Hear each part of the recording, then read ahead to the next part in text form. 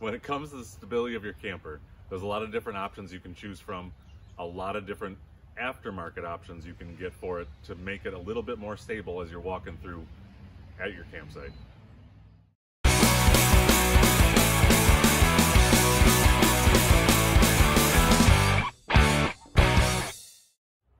Hopefully, you've already got yourself set up, your tongue jack is down, your chalk blocks are in because that's important, and you've got your corner stabilization jacks down.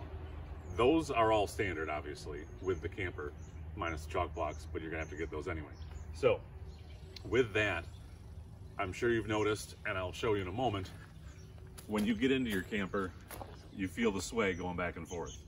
We're gonna show you a couple things that we do to help stop that. One of the camping groups we belong to, somebody suggested a stair stabilizer.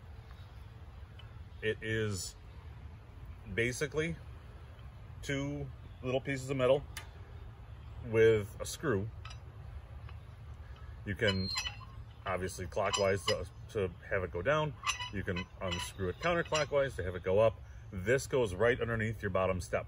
Now, obviously it takes some finagling, but figure out where the best height is. And now you've got stabilization on the bottom stair. So as you step into the camper, all your weight is resting on that.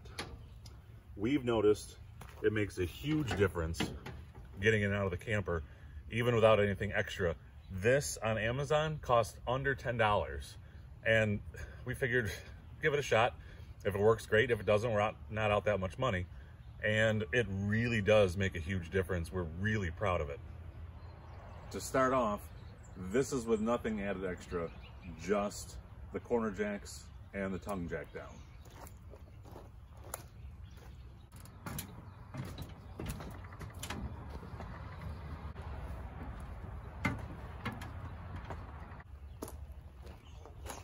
That's me.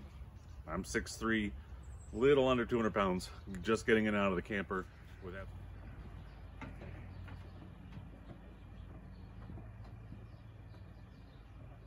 So here we go. We're gonna give it a shot. All I've done is added the stair stabilization in place, and I'm actually gonna go over there and kind of jump on the step just so you can kind of get a rough idea of how much this really works.